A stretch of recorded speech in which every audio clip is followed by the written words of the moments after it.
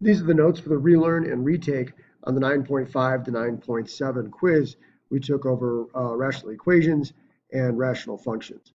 So for number one, our job is to determine horizontal and vertical asymptotes of this expression. Important that we show work and explain answers. So we know that our vertical asymptotes are going to happen when this expression, the denominator, is equal to 0. So I'm going to set that equal to 0. X squared minus 3x equals 0. I can factor the left side into x times x minus 3. So x equals 0 or x minus 3 equals 0.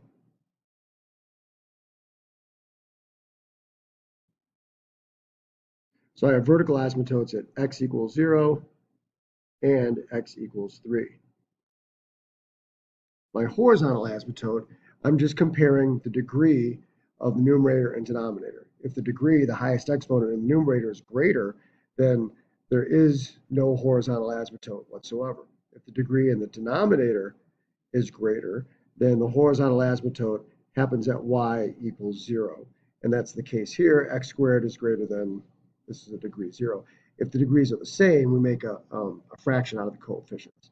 So those are my vertical asymptotes. That's my horizontal asymptote. In number two, state the domain of the function in set builder notation and show work.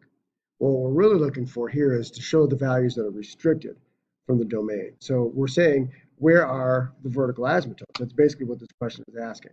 So we know we can factor this. X squared minus 2x minus 3. So I have x minus 3, x plus 1.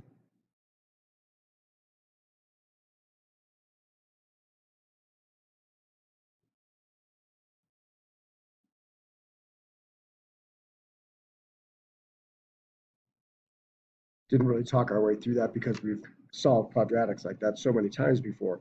So these are the locations where the vertical asymptotes live, and that means these values are restricted from the domain. So our set builder notation looks like this. X is an element of the set of real numbers such that x is not equal to -1, x is not equal to 3.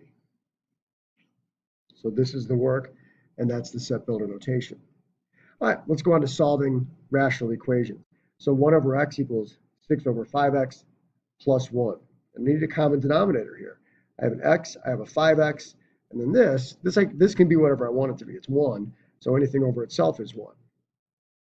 5x already contains x as a factor, so I need to multiply the numerator here by 5 and the denominator here by 5. So that gives me 5 over 5x. This is already in my common denominator, 6 over 5x, and then 1 is the same as 5x over 5x. So now that these are all in the same denominator, I can write just the numerators as an equation. 5 equals 6 plus 5x. Oops.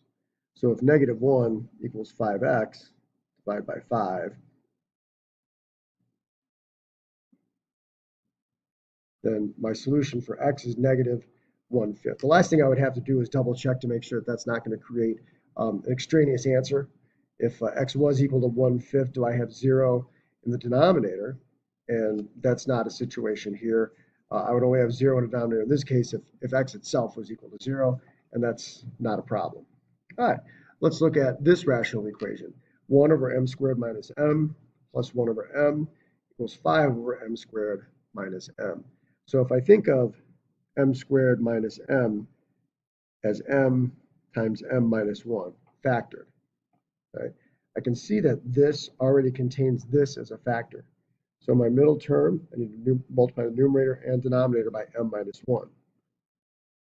So 1 over m squared minus m plus m minus 1 over m squared minus m equals 5 over m squared minus m. So then 1 plus m minus 1 equals 5. The 1 and the -1 are opposites, they equal 0. m is 5. 25 minus 5, 5, 25 minus 5. So there's no case where m equals 5 creates 0 in the denominator, so I'm good to go. That stands as my solution. And then our last example is going to be a variation problem. Y varies inversely with x. So the first thing we need to do is write an equation for that. So an inverse function is y equals k over x. Then we're given values for x and y, and we need to find k. So y is 40 when x is 16 rather. So now 16 times 40 is going to be equal to my k value. So that's 640. Now we rewrite this equation with our k value listed. Y equals 640 over x. And now we're asked to find x when y is negative 5.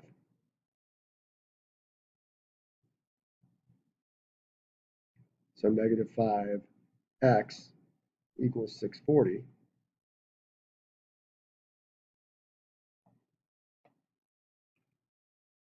You'll go to your calculator. 640 divided by negative 5.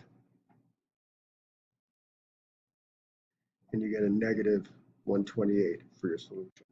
So you can use these notes. Go ahead and flip the page and continue on and work through the retake quiz questions, and you can hand that in to me when you're done.